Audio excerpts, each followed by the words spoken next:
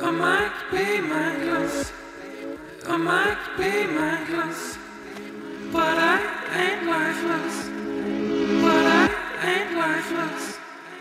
I might be mindless. Hey guys, how are we all doing today? I hope that we are all feeling really blessed within ourselves. We are in point with our goals, we got it all going on, we know exactly where we're going and who we're going to be doing it with, and you know, and all that jazz basically.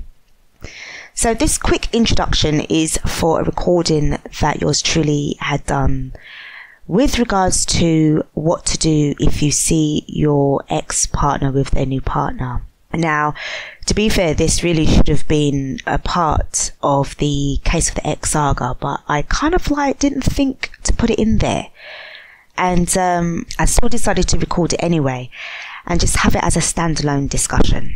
So guys, has this happened to you? If so, how did you manage to counteract the adversity that was, you know, basically in your face? Pop your comments in the box below, like and share it with your friends, your family and your co-workers as well. Don't forget to subscribe on my channel by clicking on the little bell below, you know, the little icon bell, and then that means then you'll get emailed once I have uploaded new content for you guys. Bear in mind that this does contain strong language, okay, so please be mindful when you are going to listen to this recording. If anything, don't listen to it when you've got small kids around, because it's, you know, more for adults. Thank you very much. And also apologies to those who have a sensitivity to profanities, but I have, my darlings, I have actually warned you guys as well. Alright, so without further ado, I'm going to pop you through. Take care for now, stay blessed, stay golden, never lay down and accept your fate, always aim higher. Enjoy. You know, when it comes to kind of as I said, breakups, we are always sort of never imagining that we would be the ones that would be getting dumped. You know, we're facing that rejection now and what have you, right? From our, you know, supposed partners. And we have no choice, but we just got to get on and do what we've got to do. And, you know, it's never an easy situation or an easy emotion that we have to manage, because we've also got life expectancies as well that we've got to deal with. We've got our debts we've got to take care of, we've got bills, we've got studying to do, we've got work to do, we've got families and that to sort of take care of and tend to and what have you, etc, etc. So when that it comes on top of all of that pressure for somebody to turn and dump you, that's something that, you know, it's that we have to deal with that too. But it's not easy, and sometimes that can sort of to a certain extent, it can, you know, sort of supersede everything else that we have to deal with and manage in our lives, because of the heartbreak that we're facing and we're feeling, because where we thought that our partners would have been with us all the time and they wasn't, you know, we now have woken up and realized that, hello, we're no longer together. Now, this instance is to deal with the fact that they finished with you. If you now are going somewhere now, you could be going on your way to work, you know, you're trying to pull your life together, you've got so much things going on, okay? And this was the previous week before, whatever, that, you know, you broke up with your other half, okay, now that they're your ex. And then all of a sudden one day you see your ex and you think, oh my God, that's so-and-so. And then just as now they're walking towards you now or whatever, you then notice that they're not on their own. They've got their new partner with them. And you know, when you get that kind of jolt and that kind of shock to the system, because obviously it's going to be a shock when you first see that they have moved on so quickly and left you to sort of pick up the pieces, so to speak, right? But the thing is how do you handle that? How are you able to still remain dignified within yourself? How are you still able to show a strong face, even though underneath you are absolutely bawling like a baby because you just can't believe that he or she could be so inconsiderate? Now, obviously, emotionally speaking, you know, your ex wouldn't have known that you and them were going to buck up on the street. Okay, but that's just a twist of, you know, unfortunate fate. And maybe that's done in a way to kind of test you to see how strong you are as a person. But you know, when you sort of have those kind of like those thoughts in your mind that how could they do that? They have no consideration. But what it is that you have to remain steadfast, calm. You have to stand your ground. Despite the fact that you really want to sort of lash out, despite the fact that you really want to say something and really just go after the person who they're seeing. Because remember, at the same time as well, you don't even know what that person's about. You don't know nothing about them. They don't know nothing really about you. All they know is that, oh, that's my new man or my new woman's ex. And that's it. So there's no way of you sort of like getting any kind of information from them to say, well, how long have you known this and the other? I mean, that's down to them if they're going to tell you, if they're going to get involved in anything like that, or they might just say, you know what, I'm not going to get involved with that right now. I'm just going to let my partner deal with that. Keep yourself with your head held high. That's the first and foremost thing. Keep your head held high. You know, at this stage, I wouldn't even say there's no point in pretending that you didn't see them, because they see you, you know, fully up and down. They can just see you there. And you've seen them, because obviously you both sort of locked eyes. I wouldn't even go as far as saying anything, because you don't want to take it there for something to get said, and then it might be, you know, how you might say it might come out wrong, or they might think you're being sarcastic, you know, a bit funny, and then, you know, it's just going to cause an altercation. And you know what, there's people around you guys because you're out on the street, right?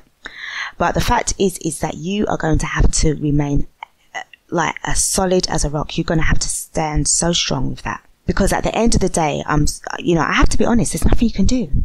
There is nothing you can do at that precise moment in time. There's nothing you can do. You just have to stand there and see it with your own two eyes, and you're going to have to carry yourself, and you're going to have to keep walking. Now, bearing in mind, you know, this can be for both male or female. Like, if your ex is, like, if I'm talking to, you know, if you're a woman and you're listening to this now, and, you know, your boyfriend now has, you know, a girlfriend, and the girl, all right, I'm going to just be honest and say, look, she's more physically attractive than you, you know, according to, you know, people around. They can say, well, you know, they can see there's more of a preference to the new person than what they had for you. You're going to have to, it's difficult, I know, but you're going to have to handle that shit. You're going to have to handle it like a boss. Because again, now we are who we are. You know, there's nothing we can do with, you know, how we look. We were born to look a certain way. Okay. Now the fact is that she might, you know, have her own hair. You might only be wearing wigs and weaves, right? She might be taller than you, you know, she might be slimmer than you, you know, she might even be a different race to you, and she could even be pregnant. All of these things that are sort of like flashed in your face, like to make you have that kind of like emotional reaction where you might end up lashing out and doing the wrong thing, is something that you really can't afford to have on your head right now. Because there's no point in sort of like raising up yourself to turn around and start fighting people because of the fact that your partner left you. Even if that was something that she probably had a little part in.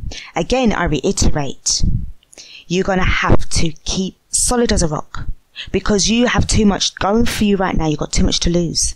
And if they had formed their union out of deception, then you know that karma will deal with that. And they will have to understand and overstand and expect that one day karma's going to come knocking on their door, and they're going to have to face that kind of consequence. But you're going to have to make sure that you are just carrying yourself with dignity. You got your self-respect. Because as I said, what I just described to you, right, was just physical attributes. That's just physical stuff. But that has nothing to do with the personality. Did you hear me mention about the personality? No, I didn't. I never mentioned nothing about how she could be as a person. I just told you what she looks like. She might not even be nice at all. She might not even be all of that as a person. But you have an amazing character about you. You know, you're one of those people that when you walk into a room, you light it up, because everybody just loves your magnetic personality. But it just meant that the person who you was with failed to realize that you know, you and him was not on that kind of level. You weren't compatible enough. But that does not make you any less of a woman, because of the fact that, you know, you've just seen now your ex-man with his new woman. You see what I'm saying? You still have to carry yourself with dignity. As I've always said, you've got to keep yourself balanced, you've got to keep yourself focused, you've got to keep yourself elegant and sophisticated. Because you're the better person. You have to be the better person. You are going to be the better person. I beg you, be the better person. You go now and put yourself in that situation now. And, you know how some, oh my days, you know how some certain women can be, right? Oh God. I don't mean to laugh, right? You know, I got a bit of humour and, you know, sometimes it just comes out, and I'm sorry if you don't really want to hear that right now and you don't appreciate that, so I do apologise, because what I'm talking about is kind of serious and it's very emotional as well for anyone who's listening to this, yeah? But the fact is that you get some of them women out there that they know that they look really pretty. They know that their body is just banging. They know that they can get any man that they want. But, you know, sometimes I don't know how to keep them, right? But then that's just another side of it, right? But let's just say that, you know, they know they can get any man they want like that now, right? Because they, you know, they've got it all. And, you know, sometimes I can sort of say something really bitchy, really catty and this and that other. Again, you have to know how to handle yourself. You have to be like the soldier to just really plod through and just totally ignore them. As, you know, if they say anything to you, you're just going to have to ignore it. You're just going to have to keep going on. You're just going to have to keep moving. Staying stuck in that kind of situation and that rut, you're just clouding yourself. You're obscuring yourself from your chances of ever really getting out of that dark place. It don't matter what they say. It really doesn't matter what they say. They might not even say anything to you at all. In fact, funnily enough, maybe they're more worried about what you're going to do to them as opposed to what they could do to you. Do you see what I'm saying? Especially if you knew that your partner was saying, oh, you know, I just need time or whatever. I've just got so much on, you know, I just think we need to break up. And you might agree to it now and think, yeah, well, you know, things aren't really going between us that great. Well, I'll just, you know, take care, wish you the best or what have you. And then tutus now, because they said to you that they wanted to be on their own now, when you see them now together with this girlfriend of theirs, and, you know, obviously they said this to you like a week, you know, the week before, you know, that just shows you what kind of person that you would have had in, you know, that you was around. You was around somebody who wasn't really being straight as an arrow. They weren't really being straight. They wasn't really being honest with you. They were just fucking around.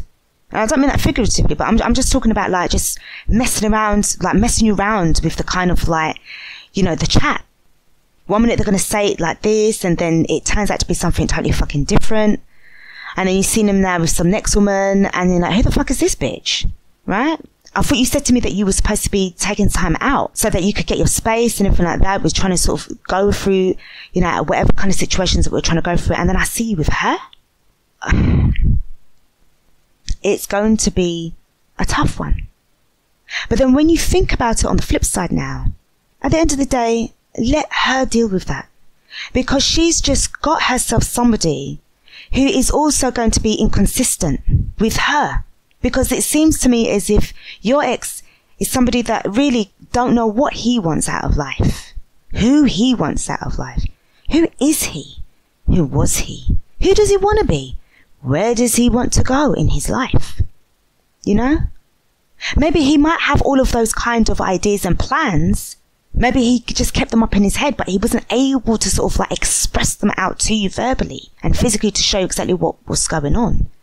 But whatever and however the union ended between you and them is how it ended. And if he wasn't able to sort of like be truthful and honest with you, and you've got the girl that's there standing or laughing after you and laughing in your face about ha and all this crap business, you know, look, I got your man now and all that. Yeah, good luck. Good luck with that. Because at the end of the day, what he's done to you, not being funny, but most times they do it to them too. They do it to them as well. It's only a matter of time. Because the man's still trying to figure out who he is. He ain't sussed it out yet. And if he hasn't got somebody that is on a particular level to really sit down and vibe with him and really reason with him and trying to get to some kind of intellectual kind of conversation with him to try and look at ways to improve and progress with their lives together, then he's never going to be able to get that inspiration until a very, very long time later. Because sometimes, you know, it takes, as I said, it always takes two people to make a relationship work. And if you've got somebody who's like a real airhead, and you are somebody who's trying to look forward in a way to do with like, you know, trying to like boost up your knowledge and try and, you know, gain more wisdom as you're getting older, but you know, you're around somebody, or, you know, they've got somebody who's into like, you know, all sorts of reality TV shows and they're so sort of like dumbed down. It's not really going to help them in the long run, unless, you know, it's all a physical thing at the end of the day and not something that's more to do with, you know, on a spiritual kind of like emotional kind of level, because all it is that, you know, it seems to be would be about sex. So anyone don't have to be that intelligent, really, do they, when it comes to fucking? All they just need to do is just lay down and just take it, bust a nut, finish with that, and that's it. But, you know, at least you still have your dignity. In fact, the way how I look at it, you got off lightly. You got free. You got free from them, because at the end of the day, they just basically showed you that they are not consistent enough, and they don't really deserve your kind of relationship, and they don't really deserve your kind of love that you would have been able to give them. They're not ready for it yet. So there's no point in busting your head over somebody who is not ready to be in a committed relationship. Because if they're not going to be wanting to be in a committed relationship with you right now, they may not be ready to be in a committed relationship with anybody else right about now. Maybe they just want to be having fun and having a whole heap of sexual partners, and that's it, because that's what they want. But it doesn't mean that's what you want for yourself, you know? So that's something to kind of bear in mind. Just remember that you have a lot going for yourself. You've got too much to lose. You've come too far now to ever let anybody to come now into your life or into your face unexpectedly and drop something now on you now that is going to have you now reacting in a certain way irrationally, and then you're the one that's now going to be sitting in jail because you fought somebody over what? Over a man? Over a man. And you know something I said as well, because this is like the flip side to, as I said, the discussion that I done in one of the case of the X sagas, and I mentioned that a woman must never fight over a man that she never gave birth to. He's not yours. He never was. You was only with him for a certain amount of time. That was all it was. To gain some kind of life experience from the other person, to learn something from them, whether it was something that was positive or something that was negative. He is his own person. You are your own person. The only person that has claims over him is the woman that gave birth to him in this world. And babe, that weren't you that did that. You didn't do that. Another woman done that. And that woman is his mother. So she's the one that has those kind of rights over him. As old as he is, it don't matter. He could be 22, 42, 52. He's still someone's baby at the end of the day. So you have to know within yourself that you still have so much more to give to somebody. You just had that little moment in time with him. You've seen what kind of person he is. And you've just been like, oh my God, like, you know something? You can look at the girl and think, you know what? You can keep that. Keep it. I got away. Whatever she's going to have to endure now is what she's going to have to endure. And you know something? Good luck with that, because she may have that. But you see you. You see you? You don't have that. Okay, so this is Lorraine signing off for now. I really do hope that you took something positive out from this kind of topic on what to do when you see your ex with their new partner. Okay guys, this is Lorraine signing off for now. Take care. Hey guys, oh my goodness. First of all, I must apologize profusely to the really shit quality of the recording that I'd done earlier. Oh my God. What it was is that when I was recording it, I didn't have the, microphone adjusted properly. I was just spitting out the words, and you know, I totally didn't even realize it until I played it back. And I don't really sort of like go by scripts. So very, very, very rarely would I have a script in front of me. And even if it's a script, it's just a few little lines that I've written. And then I literally sort of like work my discussion around, you know, the few little sentences. So when I played it back, I just thought, oh, you know what? The message is there, but the quality of the audio is so rubbish. And I used to work, you know, a couple of years ago in an audio visual department in a college in London, sort of like central London area.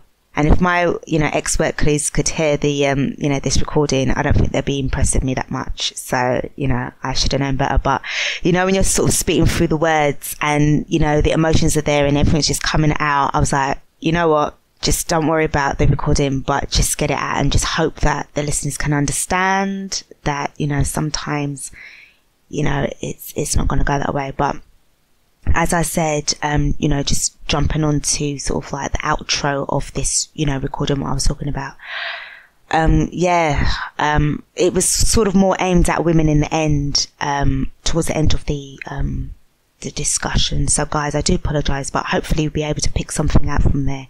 And you yourselves, you know, try your best not to worry about, you know, if you see your ex-girlfriend with her new beau or whatever, because you know something as well, what I mentioned with regards to the girls, the same could apply as well in, you know, in your instance as well. So just do not lose hope, guys, at all. We will get there in the end. Okay?